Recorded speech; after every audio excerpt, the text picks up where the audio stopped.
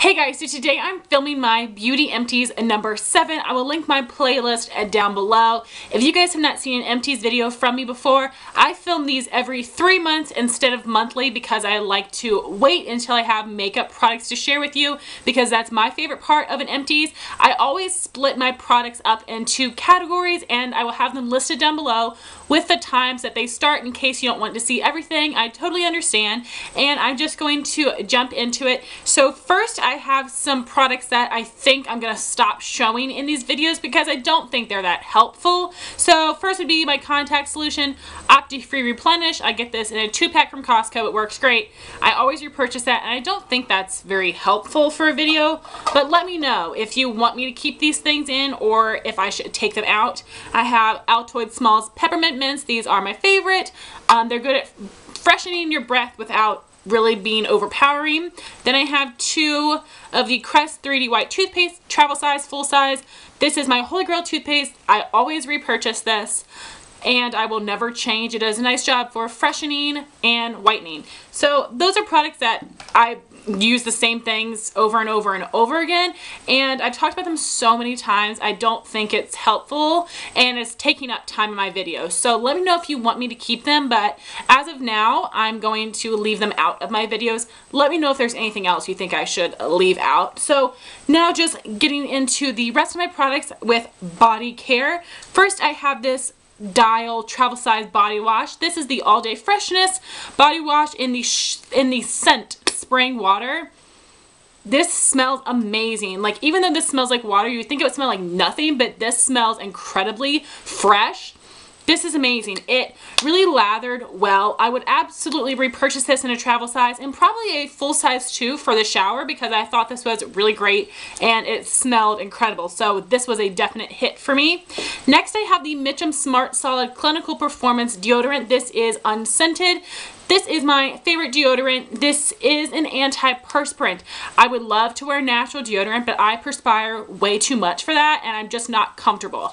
But this is great. This has 20% aluminum, which is the ingredient that's supposed to be bad for you, but that is the antiperspirant ingredient. So this works really well at controlling my perspiration. And this is also clear, which I love. I'm not going to get deodorant stains on my shirt, but this does leave my armpits a little bit sticky, so I wait usually 5 minutes before I put my shirt on and then I'm good to go. Definitely recommend this for anybody that has a problem with perspiration. Next I have a Bath & Body Works hand sanitizer in Winter Candy Apple.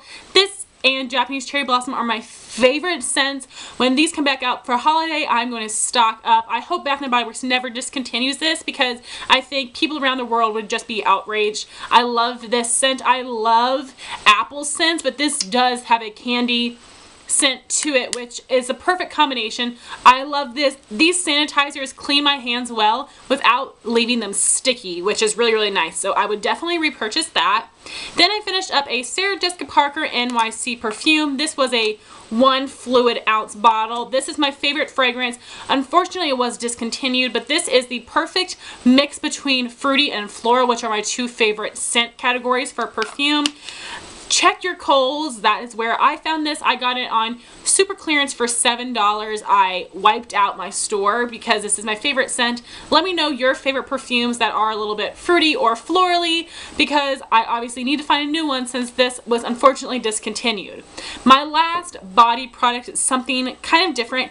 These are the Creme Eyebrow razors. You can use these for any areas on your face. I heard about these from people on YouTube as using them for peach fuzz, and that's what I do. I have a lot of peach fuzz around my eyebrows and in the center of my brows, so I take this and just trim that up.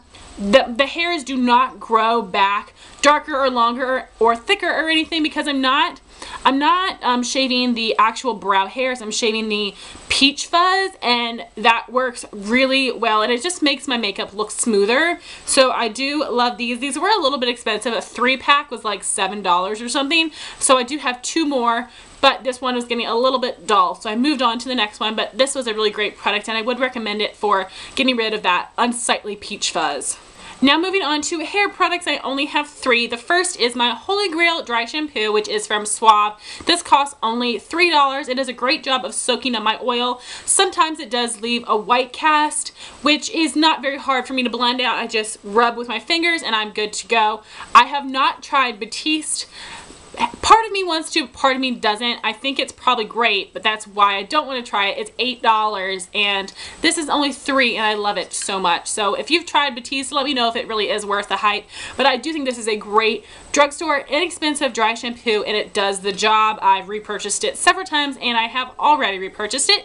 Then I have the L'Oreal Everpure Smooth Conditioner and this is for color treated hair and this is a rosemary mint scent. The scent is out of this world. I'm obsessed with this rosemary mint scent. It is so fresh.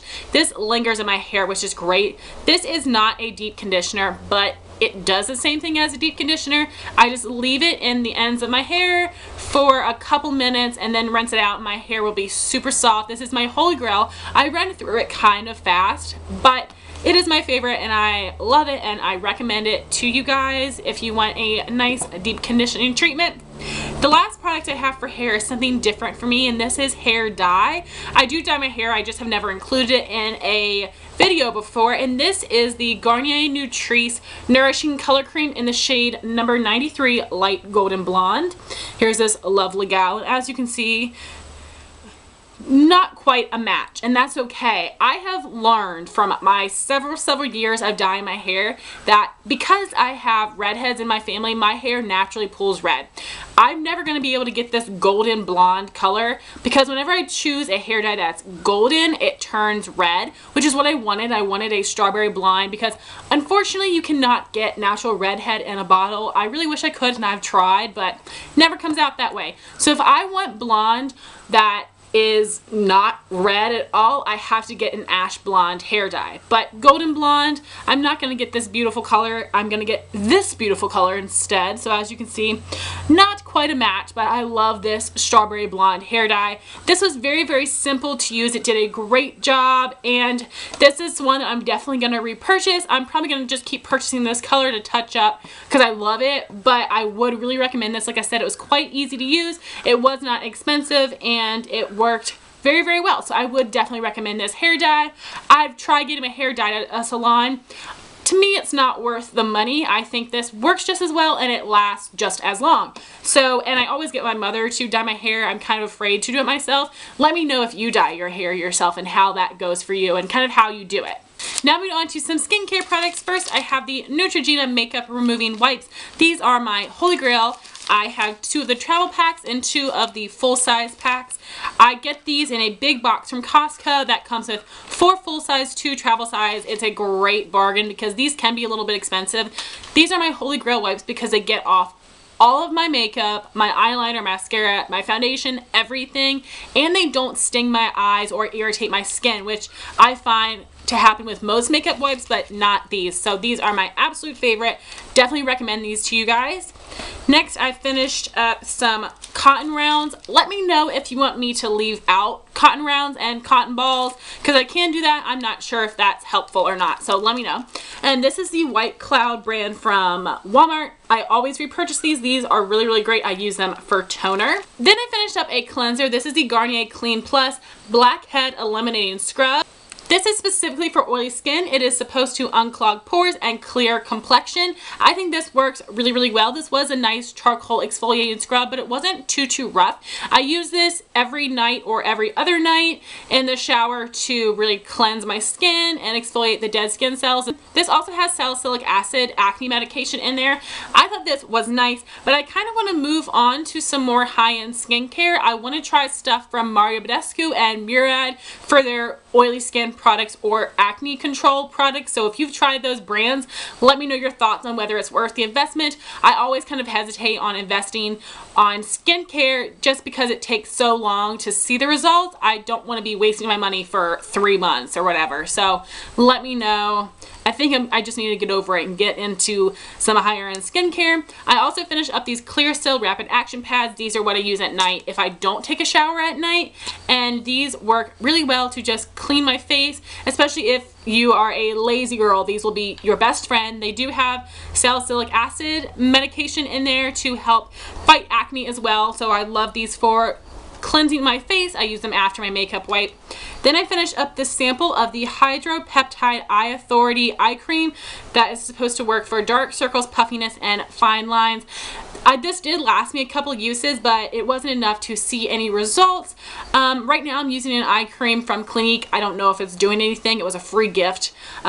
So I'm not going to purchase this. Like I said, I'm not good at investing in skincare, even though I probably should, and I should start getting into anti-aging. I know I'm only 22, but you can never start too early. So now the rest of everything is makeup, and I actually have a ton of makeup products here, probably the most I've had in any of these videos, which is super exciting for me. First, I have two products that I have hit pan on, and they would be my NYX Stay Matte But Not Flat Powder Foundations, my Holy Grail powder. I have two shades. First one I have is number 1 Ivory. This is the lightest shade. You can see I've hit some pretty major pan. I hit pan on these powders really quickly and run through them kind of fast as well. This is a shade number 2 Nude. Again, I've hit pretty major pan.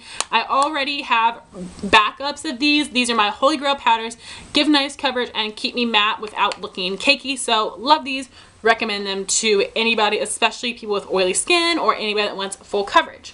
Now I have two primers. First is a sample of the Laura Mercier Foundation Primer Plus Protection. I didn't notice anything with this. I know people rave about this Laura Mercier primer. I don't notice anything, and it is very expensive. I don't get the hype of that. I don't think it was that great. I didn't notice it did anything for me, so I would not repurchase that. Then I finished up my NYX Shine Killer. I've had this since Christmas, so I was really stoked to finally finish this. I used it every day, so this will last you a really long time. This did help control my oil a little bit. Right now I'm using the Rimmel Stay Matte, and I think that works a little bit better, but I do still think that is a nice oil control primer. Next, I have a foundation. This is the Estee Lauder Double Wear in the shade 1W1 Bone. I completely used it up. I used the last little bit this morning. I even put a Q-tip in there and dug it around, and I can't get any more. I also got this for Christmas, so this has lasted me a very long time. This is my Holy Grail foundation. This gives me full coverage, matte finish. The shade is really yellow, which is perfect for my skin. This is my Holy Grail Perfect Foundation. I already have a backup that I'm excited to bust into, and next time I go to the CCO, I'm gonna get 1 or 2 more backups because it's discounted. It's the old formula, and if they have my color for a discounted price, of course I'm gonna get that. So happy and sad at the same time to finish that up. It is a little bit expensive, but it is my Holy Grail foundation. Next, I have a concealer. This is the Rimmel Match Perfection Concealer in 125 Fair. I got this from my friend Lucy, and this was nice. Even though this is a fair shade, it was actually darker than my foundation, so this is not light enough for me, unfortunately, but this was nice. It has a brush tip applicator like this. This does give pretty sheer coverage. So if you have really dark under eye circles or really dark blemishes, I don't think that this is going to cover it for you. I think this would be nice for highlighting, but not if you need any type of full coverage with your concealer. So I am not going to repurchase this. I prefer using some of my other concealers with more coverage. Now I have two powders. The first one is my NYX Mineral Set It Don't Fret It Matte Finishing Powder in the shade number 1 Light Medium. This is another product that I got for Christmas and finally finished up. That is so exciting, and I didn't realize how many of these things that I had gotten for Christmas. So it is completely used up. I took out the sifter to finish this all up. This was a great powder to set my face, and this was great at filling in pores and lines and giving me a matte finish without looking cakey. It added only a slight bit of color. This does come in 2 shades. I prefer pressed powders, but if I was looking for a loose powder, I would definitely repurchase this. After this, I started using the e.l.f. HD powder. and I realized how much I love this. I didn't know until I stopped using it. This is a really, really great product that I would recommend to anyone, and I definitely would repurchase this. So now I have 3 more face products. I have another powder. This is the NYX blotting powder in the shade Light. This is completely used up, as you can see. So the reason that this is completely used up is that I was getting it out of my purse to use it, and it was completely cracked, which I don't know why. I'd never dropped it or anything. And I went to blow some of the crumbly bits in the trash, and then the whole thing fell in the trash. There was other stuff in there. I wasn't going to try to grab it out of there. So that is why this is used up. I had hit pan on it, but I had not finished it up. But anyway, I did not really care for this powder. When I applied it to my oily areas as a touch-up, 20 minutes later I was oily again, and that does not happen with my other powders. So I don't think that this is that good of a powder for touch-ups. If you are super oily like me, if you're more normal skin, then maybe it would work well. So I'm not going to repurchase this. It was kind of a letdown for me. The next thing I finished up is super exciting, but also super sad. This is my Benefit Hoola bronzer. I purchased this 3 years ago. 3 years ago, it is completely used up. I mean, I definitely got my $28 worth. This is my holy grail favorite bronzer. This is a gorgeous neutral tone for my fair skin. If you're more on the medium side, it's going to look more cool on you. But this is a gorgeous matte bronzer. It's not too powdery, not too stiff either. It applies and blends really well. It's my favorite bronzer because it does not look orange on me. It has a nice neutral brown. I am going to repurchase it. I do have a couple bronzers that I'm trying to work through, but I will repurchase this because, like I said, it is my holy grail. So I'm very, very happy to have finished that. Next is another holy grail product for me. This is my NYX blush in taupe.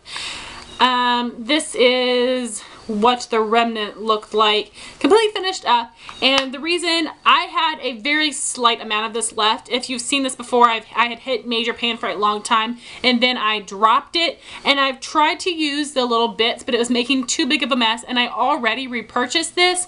This is my favorite contour powder. I recommend this for anybody that is fair like me. This is a very, very cool tone, grayish taupe brown that is really awesome for sculpting the cheeks, and it will look more natural. It will mimic an actual shadow shade. So I think it's really awesome. It's very smooth, pigmented, creamy. NYX blush in taupe, definitely recommend it. They don't sell this at Ulta, so you need to buy it on nyxcosmetics.com or from Cherry Culture. So I finished up both of these. So happy, but also so sad, but these are holy grail products of mine. So now moving on, I have 2 brow products. First is the Maybelline Define Brow in the shade Dark Blonde. This is a mechanical brow pencil. I love this. I like my Anastasia Brow Wiz a little bit more, but this is a great brow pencil from the drugstore. It is a nice, small, precise tip. I find it clings to hairs and it draws onto skin very well, so I do love this. I would recommend it, and I would repurchase this. I also sadly finished up my Anastasia Clear Brow Gel. I got this for Christmas as well, so this lasted me an extremely long time. Since the tube is not clear, I can't see how much is left, and I also can't see how gunky it looks, which I like, but I used up every last bit of this. This was like hairspray for your brows. It did not make them crunchy unless you applied too much pressure, but this kept my brows in place. This was so awesome. I do plan on repurchasing it. I'm trying one from Milani right now. So now I have some other eye products. I have several eyeliners. First, I have the Rimmel Scandal Eyes Precision Micro Eyeliner. This is waterproof. This dried out so incredibly fast, which I hate. I find that to be very common with pen style liquid liners, even though I store them upside down. This also has a very, very small tip, which I don't like because it was hard for me to get in my lashes because the plastic part around it would get in the way. So, and this is not the most pigmented black. It did not last very long. I don't recommend this eyeliner whatsoever. I also finished up the Jordana Fabuliner liquid liner in black. This one is better than the Rimmel. I like the packaging better, and I just have the same thing. This is kind of rough, and I found that it tugged and skipped on my lid, which I hate, and I don't have very wrinkly eyelids either, so this dried out fast. I know that these things like come back to life, Last one I have is the Milani Eye Tech Perfection Liquid Liner. It has this ergonomic shape to it.